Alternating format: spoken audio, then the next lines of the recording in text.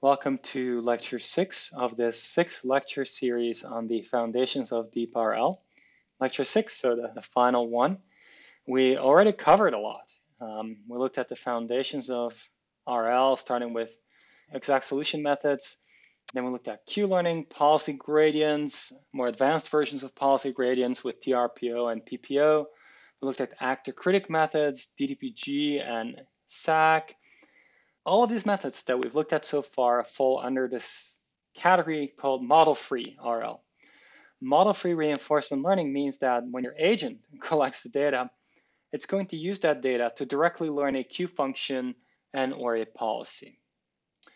Now, there's something else you can in principle do with the data. An agent use it to learn a model of the world, a dynamics model that allows me to simulate what the world is like. And when I have that world model, then maybe I can use it to then find a good policy or a good Q function by using that world model. And by doing so, I can do a lot of learning without needing to collect new data in the real environment.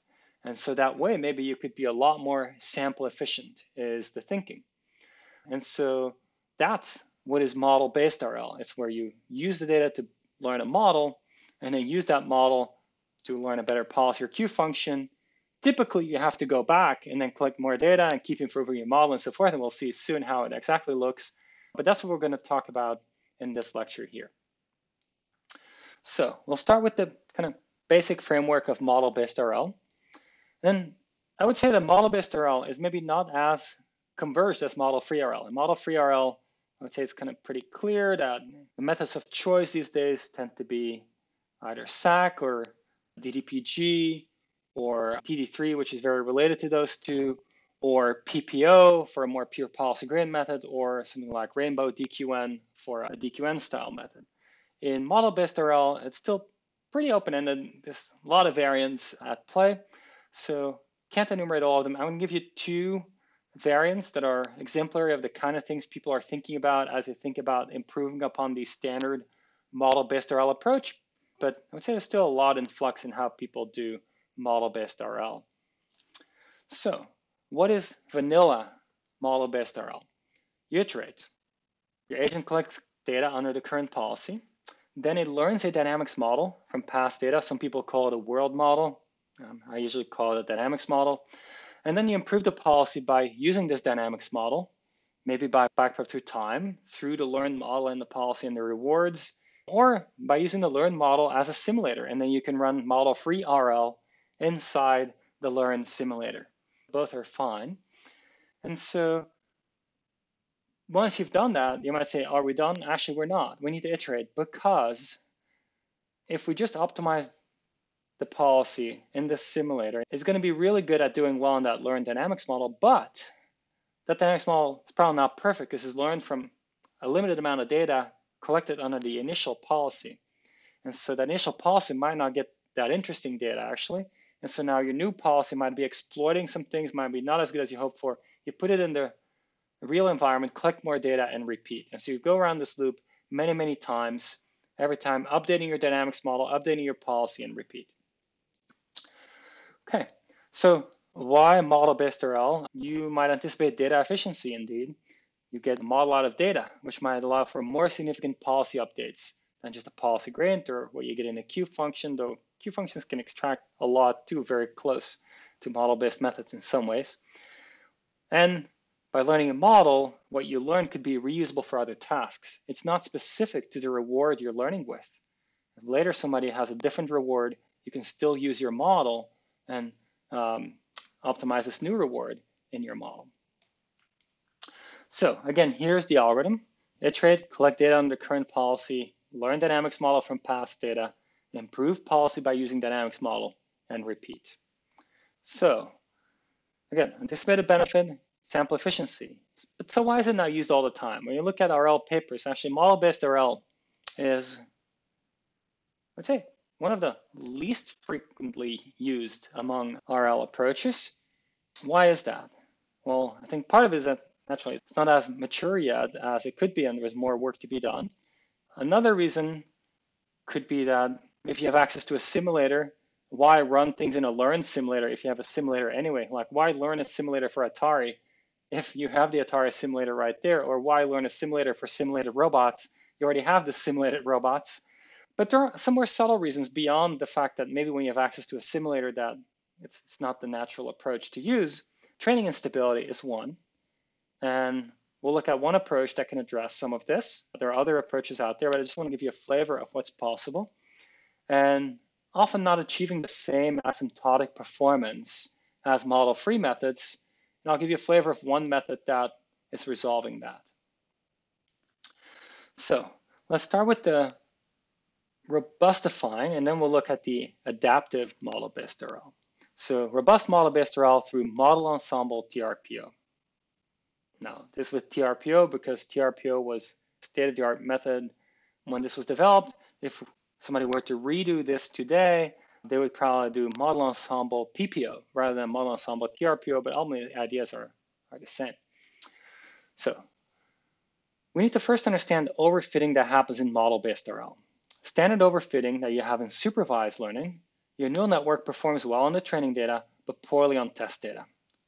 And this could be happening in model-based RL too. If you learn a dynamics model, then you could overfit and learn a dynamics model that's overfit. So you need to avoid that. And let's avoid that. We can regularize, we can have holdout data and so forth to avoid overfitting. But there's something else. There's a new kind of overfitting that pops up in model-based RL. And this new type of overfitting is as follows. Your policy optimization step tends to exploit regions where insufficient data is available to train the model. And this leads to catastrophic failures. It's called model bias. And the proposed fix here is going to be model ensemble trust region policy optimization. So to give this a bit more color, you have your learned simulator, and you're optimizing your policy. In some regions, the learned simulator is accurate. Other regions, it's not so accurate. Among the regions where it's not accurate, for some of them, it'll think you can get very high reward, even though in the real world you cannot, but the inaccurate simulator thinks you can get very high reward. And so if you optimize your policy in that simulator, you'll be overfitting to your simulator, which is guiding you to parts of space where things are not good because it's inaccurate. And so that's the kind of overfitting we're worried about here, and that's referred to by model bias. The learned dynamics model has some kind of biases that you overfit to that you want to avoid. So let's compare vanilla model-based RL, top here, with model ensemble trust region policy optimization. So the red block is where things are different. Collect samples, sure. Train all models. So we have an ensemble of dynamics models here, or world models, some people like to call it. Then we repeat, you collect fictitious samples from these different models from the ensemble. And then you update the policy using TRPO or PPO, or maybe SAC or DDPG. And then you estimate the performances. And you keep doing this until you stop improving. And so what's interesting about this is that as you estimate performances, you'll estimate performance across multiple members of the ensemble. And as you train an ensemble of dynamics models, what happens is wherever there's enough data to support an accurate model, these models will typically agree. But when there's not enough data to support an accurate model, because these models are initialized differently, they will make different predictions because there's been no data to say what should be predicted there. They will disagree. And thanks to that disagreement, you will know that you're outside of the region where the simulator is precise, and that's being leveraged here to then say we need to collect new data, improve our ensemble models, and keep repeating. Once you do this, you can actually get a very robust model-based RL algorithm. And so we evaluated this, actually some of our own work, across a range of simulated robotic environments. And you look at the learning curves. In green is the approach I described. It's consistently shooting up quickly and very robust, very little variance on these curves. Whereas compare this here with other methods, let's say model-free methods, PPO, TRPO, DDPG, they're a lot slower. And this is on a logarithmic scale, so there's actually a factor 10 to 100 difference in sample efficiency, even more on some of them. Here we have a very robust way of doing model-based RL. Now, we did some ablations in that work. We can compare backpropagation through time with standard policy gradients with TRPO in green, and we see that TRPO in green and is always among the best in all three environments, and there's some variance between the other two, how well they do. Backpropagation through time struggles a bit more, has higher variance. Why might that be? Well, when you backpropagate through time, computing your gradients through the learned dynamics model, it just might introduce more variance because that's a learned dynamics model than we have with repeated rollouts against the dynamics model, which doesn't need accurate derivatives of the dynamics model, only expects accurate or reasonably accurate rollouts. We also bladed the number of members in the ensemble. One member, of course, is not really an ensemble, just one model. That's in green. That doesn't do that well. But once you have 5 members, it does quite well. These plots suggest that 10 is probably enough for these types of environments. Okay, so we now have a way to robustify model-based RL by learning an ensemble of models and making sure that we don't get this kind of over-optimization against the one specific model, but only optimize against the ensemble as a whole, by which we essentially optimize the policy against things that the data supports in our learned simulator, as opposed to potentially overfit works in the learned simulator. But can we do more? We learned something very robust here that works across a range of simulators, but the real world is not a range of simulator, it's one specific thing. As you could wonder, can we learn something that is adaptive, that can quickly adapt to the real world, rather than something that is robust and maybe conservative as a consequence? So here's again model-based RL. We said resolve training instability, but what about the asymptotic performance? By being conservative, we might give up some asymptotic performance. So can we add some adaptiveness to all of this? One fix could be just learn a better dynamics model, but the problem with that is that it's very hard to learn really good dynamics model. Another way to do it would be to say, do model-based RL via meta policy optimization. We haven't really covered that in this 6-lecture series, but what it means is to learn a policy that is very good at adapting quickly to a new environment that's related to the environment it's trained in. So you learn an ensemble of models still, but instead of trying to learn a single policy that works well across all of them, you're trying to learn an adaptive policy. When you deploy it in any one of the models, you can adapt very quickly. Then hopefully you can also quickly adapt to the real world. Here's a pseudocode for that. You can look at that a little more slowly on your own time, but key here is that when we again train an ensemble of models, and then for all models, we're going to be sampling trajectories. Each model generates their own trajectories.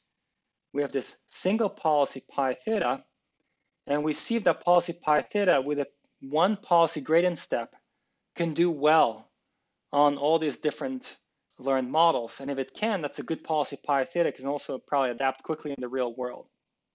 And then we optimize theta to achieve such a policy. We evaluated this actually across a range of simulated environments, and we actually get really, really good performance.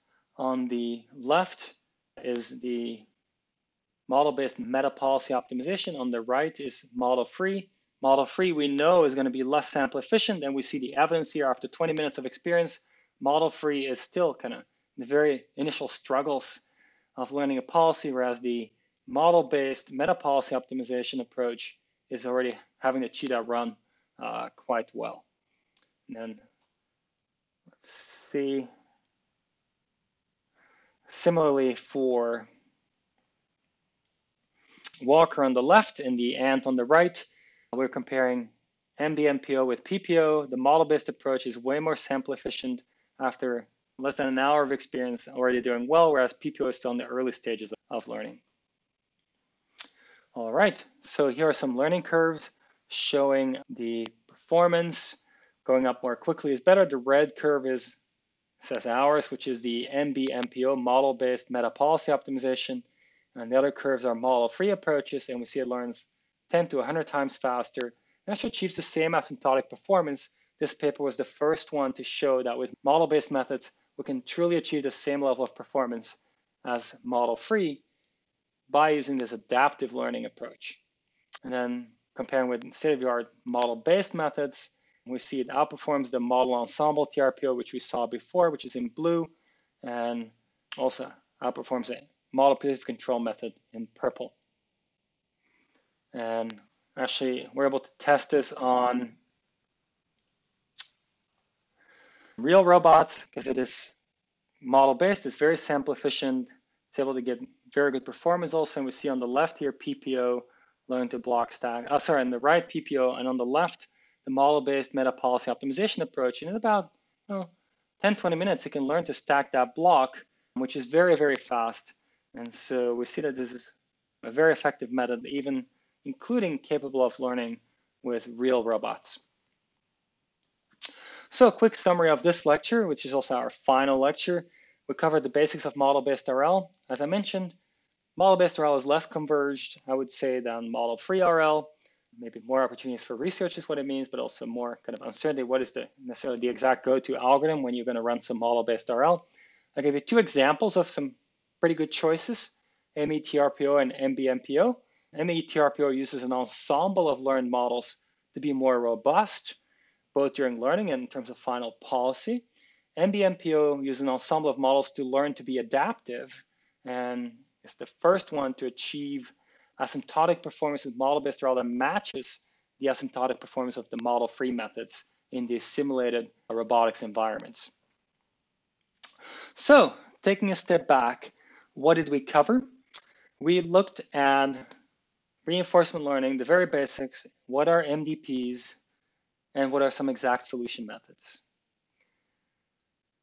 We covered value iteration, policy iteration. We covered the max end formulation of MDPs.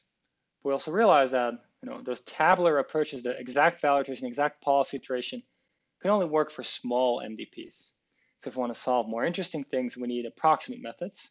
We saw a range of approximate methods that can do quite well, actually. Deep Q learning is a off-policy method that was behind the big breakthrough on Atari in 2013. Policy gradients, advantage estimation, TRPO, PPO were behind many of the breakthroughs in reinforcement learning for robotic control, including vision-based robotic control. DDPG and soft actor critic made that more efficient. They can do some off-policy learning, be a bit more data efficient.